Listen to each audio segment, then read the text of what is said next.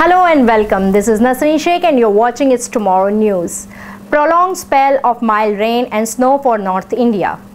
The hills of North India have once again started to see some weather activities as a fresh western disturbance is over the Western Himalayan region. Thus, rain and snow on the milder side is expected to be seen over the hilly states of Jammu and Kashmir, Himachal Pradesh, Ladakh and even Uttarakhand in India today and tomorrow. In fact, these activities are not expected to be short-lived as another system is expected to be right on the heels of the present disturbance likely to affect the hilly regions. Rainfall along with some snow may continue in the states of Jammu and Kashmir, Ladakh, Himachal Pradesh and Uttarakhand until February 22. The possibilities of moderate spells of rains in some pockets cannot be ruled out. Rains will slightly reduce on February 21st, but then again pick up pace on February 22nd.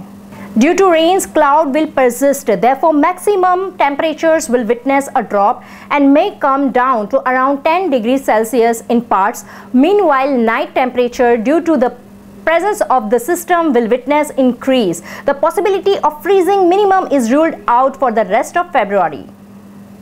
As far as rain performance in the month of February is concerned, both Jammu and Kashmir along with Himachal Pradesh have seen very lesser rains than the normal so far. That's all for now. For more news updates, stay tuned with us. It's Tomorrow News, Nasreen Sheikh. For more weather update like this, do like, share and subscribe our channel.